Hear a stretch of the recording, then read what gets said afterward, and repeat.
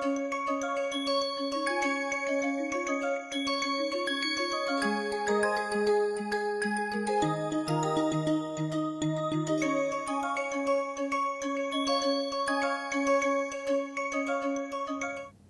everyone, welcome to Remote Sensing and GIS for Rural Development.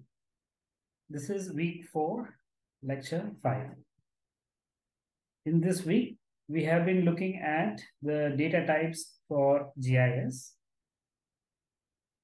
and we have focused on vector data type in this week's lecture. Most of the data that we get from government resources and observation data is in the form of point, line, or polygon. And that data is easily converted into a vector database in GIS.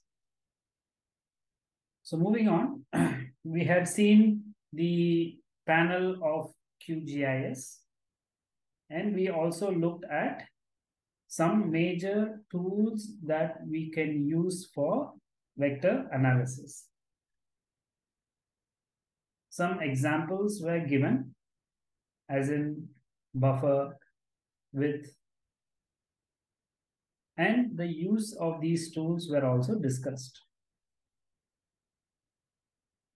For those who have to get more introduction of QGIS tools, I will share today's lecture time in looking through the documentation of QGIS, especially for vectors. So these two links I have already given in the previous day's lectures, and I hope you had time to look at these links. These are the same links that we use to read about QGIS, look at the forums, log in and create questions, wait for answers, etc. Now, we will look at specific documentation that we can use for vector analysis in QGIS. Once we click this, and through some steps, we will arrive at this web page which talks about working with vector data. So let's check it out. I'm going to click this link. It will open a page. I will have to share the page.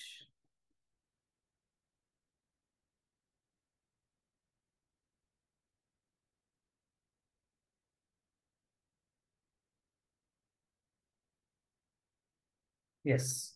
So in this page, what you see is the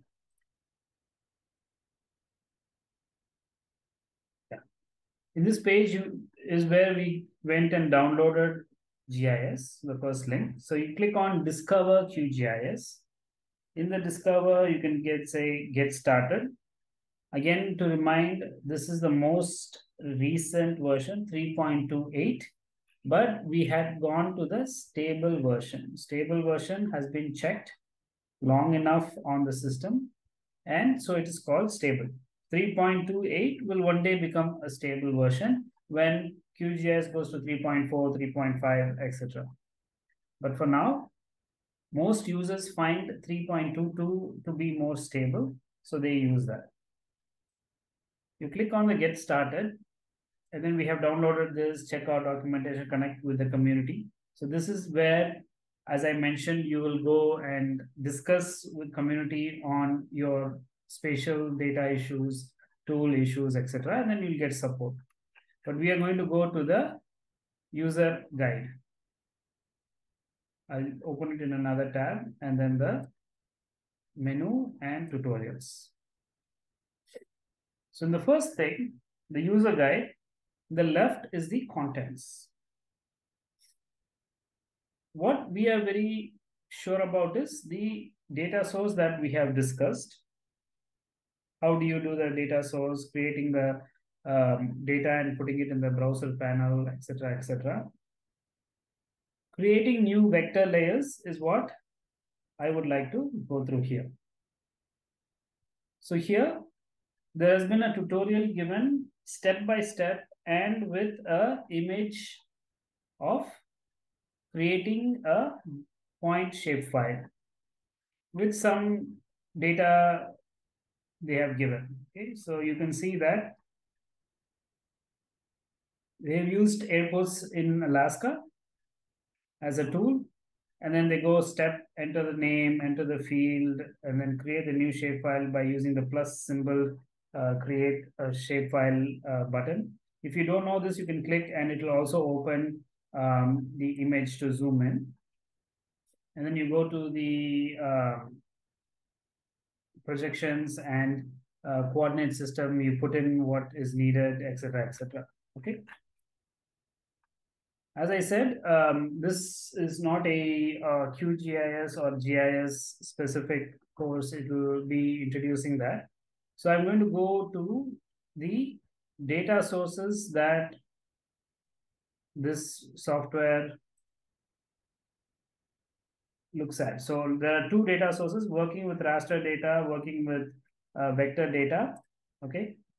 In the bottom, you can see the 14.3, 14.3.1. They discuss the raster data. Let's click the raster data. What is the difference between the raster and then how it is continuous data, what kind of format it is stored, etc. Whereas the vector data is point, uh, line, and polygon. And they talk about the extensions that I have given. So this tutorial can also be a reading material for you. And they do look at the Esri shape format. So Esri is a proprietary software for mapping. Like QGIS, there is an Esri. It came before QGIS, and hence it has more features, tools, user community, etc. But it's very expensive for a lot of people, so that is why open source has been created. So we promote a lot of open source in IIT Bombay through the FOSSEE program, which is free open source software for science and education and engineering. So it is very, very widely accepted across the globe, this program. And so I would like to also follow that and take QGIS in this NPTEL lecture. So you could see some other formats and how it is being stored, etc. As I said, those who would like to brush up on the basics, the materials are here. You could go ahead and read through it. Okay, so we will go to working with vector data. Okay, so you will have multiple points to discuss. So the vector properties dialog, what it means. Then it will go through each and every point that you would like to discuss in using vector data. Let's say single symbol render. If I click the single symbol render, you could see that how you style your vector data in the database can be done. For example, sometimes the data may come in a particular style and format. It won't look that appealing in a map. So here's where, if you right click on the data and then go to properties, you will get into this layer property data visualization tool and dashboard. In the dashboard, you can see source, symbology, labels, masks, 3D view, diagrams, fields, attributes, etc., etc. The most key, I would say, is source, where you find information about the data, which is called the metadata. Whereas the other important aspect in this properties is the symbology. Please understand that maps you can do to analyze and get data out or analyze the data. That is fine. But at the end of the day, you're also creating visualization tool. So you're going to visualize the results, maps. So the maps have to be well observed by the viewer and stakeholder, for which the styling is very important. In some software, it's called styling. Here it's called symbology. And it gives you about, for example, here, the line is a simple line. It's not dash dash line or a star star line. It's a simple solid line, and the color of the line is given. Opacity is when you place it on the top of a map, is it blocking the data up below it, because maps are in layers. So these kind of very important aspects are given. The thickness of the line, what unit is the thickness. If you would like to have a template of design, you have dash black, dash blue, dash green, and effect emboss. These kind of things are there. These are saved styles that you can quickly use without changing color, opacity, width, unit, etc. Again, if you don't know all this, you can always go with the default setting. Some of the data here are default, so you can just click and then say accept, apply, and then it will come up. The other thing I would like you to notice, sometimes the dashboard visualized here on the page will not be the same as your software. This is because the software would have updated. The bullets, the points on the left-hand side would have changed. However, most of it will be there. So don't worry that the system, the way you use it will change. That will not change.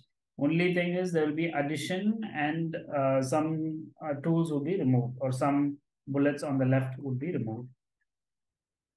So you could see how you could do categorization and then rendering it with names, labels, etc., etc. It's very extensive. It runs through multiple pages.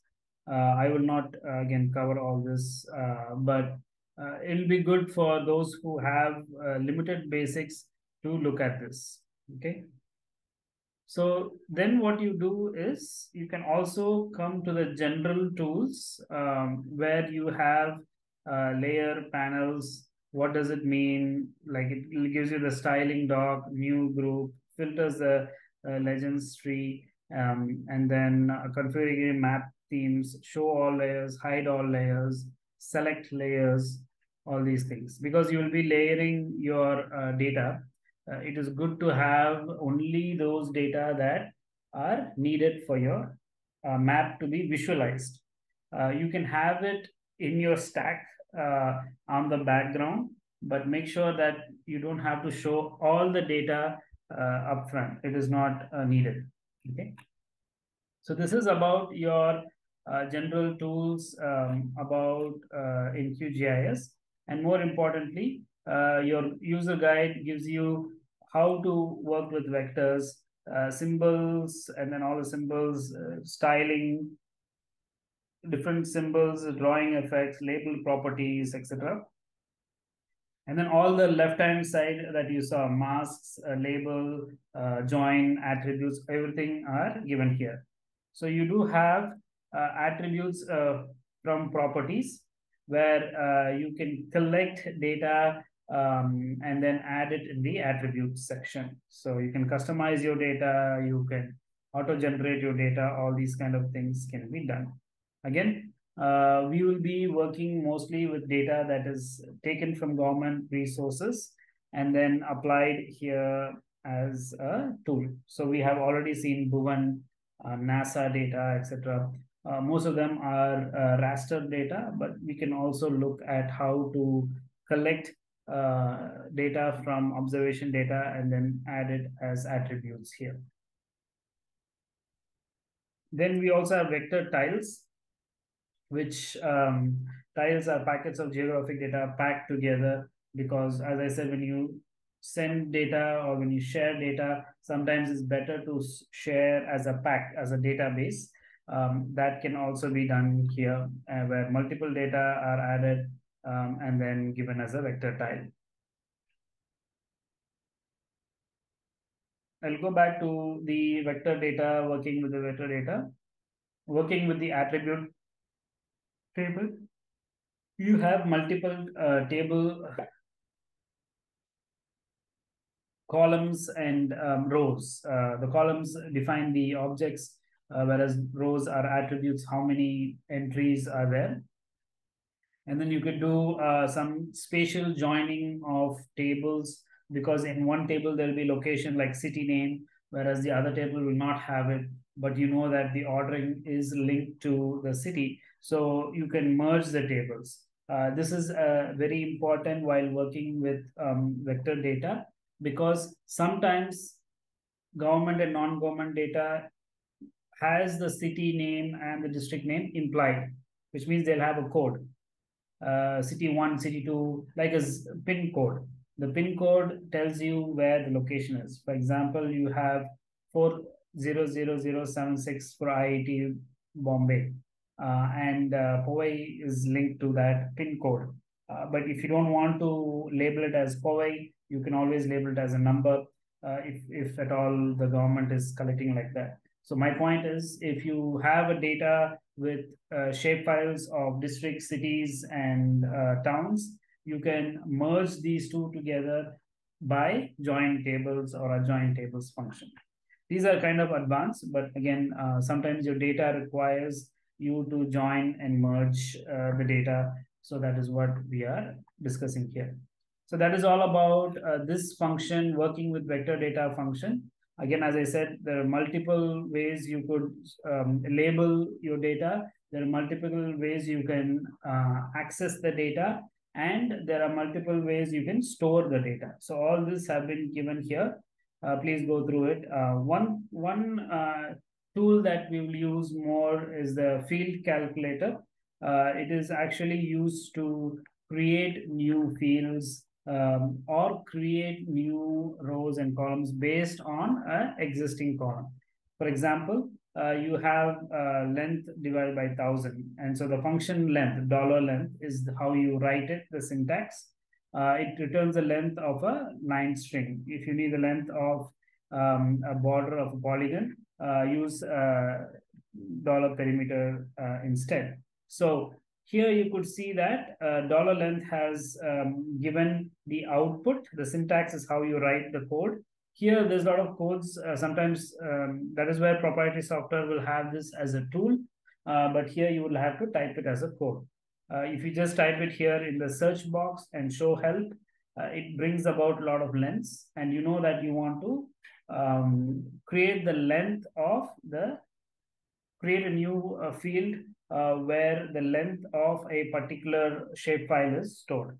So if you can see here, it is create a new field. So in a table, you're creating a new field, a new column, and the column name is called length underscore kilometer, which means the output field is a decimal. It's a number with kilometers. So maybe it was in meters, the length. So length gives you the the length of a line string in meters. So what you would do is you would divide it by 1,000 to get the kilometer. So some simple coding you will have to do, and you have to tell which column, which field you're going to take and then map it. So you can also do create a new field or update an existing field. If you update, the data will be corrupted or the data would be updated. So as I always said, it's always easier to have a create new field and then preserve the old field, so that you don't, if you do a mistake in these kind of codings and stuff, you don't lose the initial information. So field calculator is where you would go and delete a field, edit a field, convert a field, or even create new fields as given here. The multiple examples given, editing multiples field, how you would edit, use a toggle sign, the pencil sign, if you click and then say edit, and then it will start editing. So all these, as I said, you could go through these tutorials. It has been given in the videos tutorial also. But for those who would like to go through the exercise, you can go through this. It is like a cookbook recipe, we say, where we click, click, click, and then each picture, each image that comes is also given in the website. So you can compare and then work through these homeworks. They're given some example data and gone through these exercises for you. Okay. So I will close this, and then the manual is about using QGIS tools, the multiple modules. I would like you to concentrate on the creating vector data. Okay, so here you would say first lesson is to create a new vector data set, feature topology, forms, actions. You can go through the create a new vector data set, and then it will tell you the goal is to create a new vector set. It is not as difficult. It's green in color, so follow along. Which means it just says open, very simple basic steps they will give you. Open QGIS, create a new blank project, navigate to create menu, and then create the field. So each image is given to show you what we're going to do. So this is a create a new shapefile, and the shapefile type is a polygon. So you have 3-point line and polygon. They have taken the polygon. So then you also have, once you create it, you'll have to give a projection and a coordinate system, where the reference coordinate system is given as WGS 84. Again, if you don't know for your location what to give, the forum helps you. You can go and say, for example, what is the CRS for Indian region, and then you'll get it. So then you add field. So once you create the polygon shapefile new database for vector, you will have to have columns where new fields or objects are going to be put. For example, you have a shapefile of states. Then one of the field will be name, right? You want to give the district name or the state name, and then the area, the population, male, female. So all these are fields, objects, and within the field you have data. The rows would become the attributes. So it says look at this new field.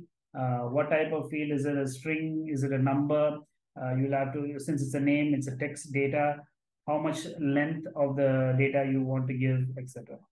So all these are kind of self-explanatory. You would give within the field, there are two in this polygon, there are two. One is name, and then the other is ID. Name, for example, state Tamil Nadu, and the ID is number 1. 01 would be the ID, and it is 10 in number. So maybe the zip code can also, or the pin code can also be kept here for a unique identifier. Okay, so then you go to raster is another one, but we'll come to this when we discuss the raster. So we will keep this part alone for today. So moving on, they also have training materials in English, Brazilian, French, German, and Czech. There are a lot of tutorials that they say are available. So for example, it says official training materials can be found here. If you click, it opens on the QGIS training modules, classifying vector data, creating vector data. We just went through this tutorial, right? And then there is a workshop written in English, translated in 15 languages, done by Ujjwal Gandhi, who is, like, as I said, a volunteer who gives a lot of time on these. So if you click this, you can also get into some of the tutorials, all open source free based on QGIS. So you have different versions. You have basic operations, you have the intermediate, advanced, and then water specific, etc. And then there is also a tutorial material developed as part of the workshop on ecology and evolutionary biology program at Texas A&M University. So you can click here and then go in. Most of them are not videos, however, it's still okay to go through and do like cookbook recipe. As I said, step 1, they'll ask you to do, and then an image is there. So you will have it. It's written in simple English. It's not difficult, so please go through it. There's a fundamentals of GIS, intermediate of GIS with QGIS and post GIS, and then a lot of coding if you would like to do the advanced part can be done here. So there's introduction, advanced, and customized QGIS with plugins and Python. You could definitely use these. So these are the training materials. And the training materials that we find online are also usable. For example, every entity, private or government agencies do spend a lot of time on these kind of um, tutorials to support students, researchers, and anyone who would like to use QGIS. So coming back, I would like to again stress the fact about QGIS. But before that, I would like you to look at how do you search for vector data. So you have to type shapefile download for India. Just say for searching. So in QGIS, you can see that a lot of download shapefiles, boundaries, Diva GIS, etc. is there. I will explain Diva GIS here. So how you have to search for if you want is just Diva GIS. It opens like this. It's a very useful data archive for point data and some raster data. Once you click Diva GIS or download data by country, you will go through the download program to look at what is this Diva GIS about, how is it free, and then documentation, English and different language, and then how it has become free spatial data. And out of this, what are the data that you can collect? Sometimes it also brings data from multiple resources. For example, here you have Eden project, Landsat data from different resources. The elevation data is also here. So I would like to conclude by just going through this exercise of how do you get country level data. So click Diva GIS. Again, the boundaries may be different. They keep updating, they keep changing these boundaries. So please be very cautious about using it. Use mostly the Indian government websites. Some data, if it is not available, yes, you can use these kind of resources, but be very careful on the northern boundaries and other boundaries of India because sometimes they do not have accurate information, which is the full coverage. But they'll give you what is the data about. For example, I've clicked India and they tell what are the data that they have and what is the source. So source is this one. So you have administrative boundaries. This is where I'm talking about. The boundaries may not be correct. There is no vouching of these who or the government agency telling that this is the correct data to use. Like this, there will be multiple data online. Please do not use them unless and otherwise it has been verified and the government of India approves it. Here, this has not been approved as the boundaries. So be careful in using it. Maybe if you go to the source and if that is approved, you can use it. But for the southern part, most of these data are accurate, especially the administrative boundaries, inland water, which is the rivers, canals, road network, railroads. Elevation data is same. You don't have boundaries. It's a raster. It's a continuous data. So you can take it. The land use, land cover is there. Population from the census, and then put it in a GIS format. World climate data, world climate or world clim data is pretty good and well used by researchers around the world. It gives you rainfall, wind speed, temperature, humidity. Most of the parameters for climate are given here. And the gazette is also the name of the coordinates, which gives you some administrative data also. Okay, the formats, what type of formats, what is the resolution? All these can be obtained from here, the format and resolution. The resolution is mostly given as spatial resolution. It is not talking about temporal.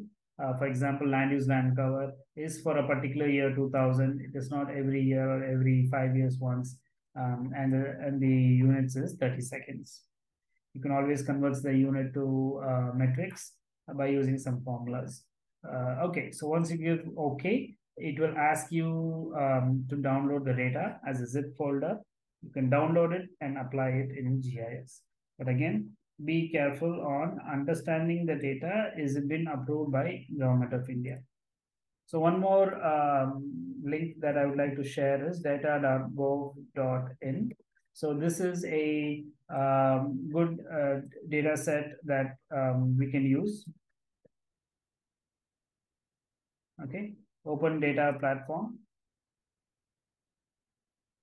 Here also you can get a good amount of shape files, and point data. The point data can go into, you can make a shapefile, you can make a vector shapefile as discussed in the tutorials earlier. So for example, you can go here and click. I put Tamil Nadu water. You can click, and then it will tag whatever data it has. So for example, surface water quality from Puducherry, Andhra Pradesh, water bodies, number of water bodies, etc. You can create, it's all in a data set module, like a table. And then you know that table is there, you know it's Tamil Nadu, you can link it with a GIS database. Okay. Sometimes shape files are given as formats. So you can click shape files of rivers. So you can see here the government of India. This is the government of India data. So you can use it. It has been approved and put as a data in the data.gov. You can download as a zip through the URL, how many downloads, etc. So shape files of rivers, airports, and then rainfall points, where exactly you can get rainfall points. If you can click here, more information about the data comes up, and then you can see that published date, updated, what it contains, the data about the data, gridded rainfall points of entire country. So all these are pretty well established, and it is also having a lot of other data. For example, here you have year-wise funds allocated under Jal Jeevan Mission. So this is a very rural development scheme. We have discussed this in the first 2 weeks of the lecture. So basically, this gives you data about how much funds are allocated. Now, for rural development, we need this information because we're going to put it in a map and show that this is how much funds have come, but how is the benefit? So the funds versus benefit ratio, you can analyze and work it through. It's shared in Twitter, but the links are coming, take you back here. For example, I'm going to click this. It will come back. Basically, it's a Twitter handle there, but then it goes and comes back to the data.gov.in, where the data is being stored. Okay. Some other, so you can see community data.gov.in, and then you'll have all the data in a visualized Excel sheet or some format.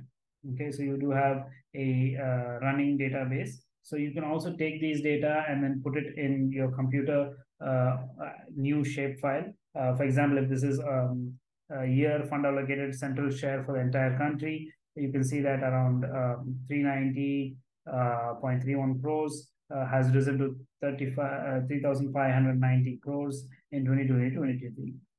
So in this, you can also type it as a attribute value in your database. So a lot of data can be taken. One goal of this is also to give students a link to where you can find data. So there's a visualization tool you can go through, which has been updated on 12th July 2022.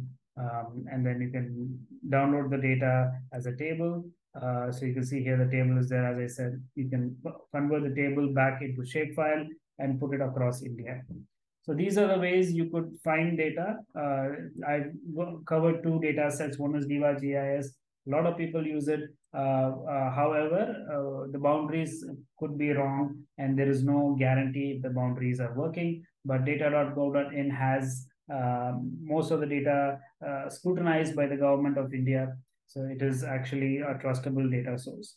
Sometimes there is a less speed in updating, and that is why people use open source data like Diva GIS and other sources. But slowly this is also picking up because spatial data and mapping has been key indicators for nation's development, which has been covered in programs like Gati Shakti and mapping of India water bodies, etc.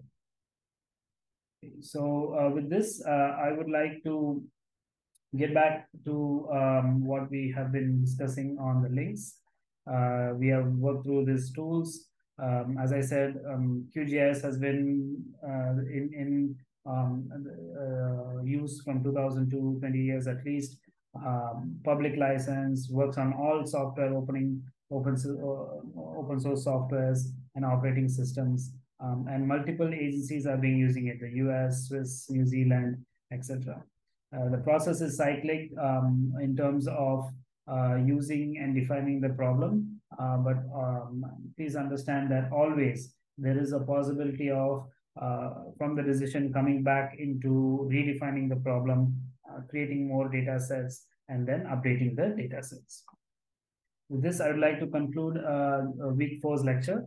There will be a lot of discussions on agriculture and rural development, which is put up by the Niti Aayog's Vision of New India. And there's a lot of mapping and data that can be used, remote sensing and GIS.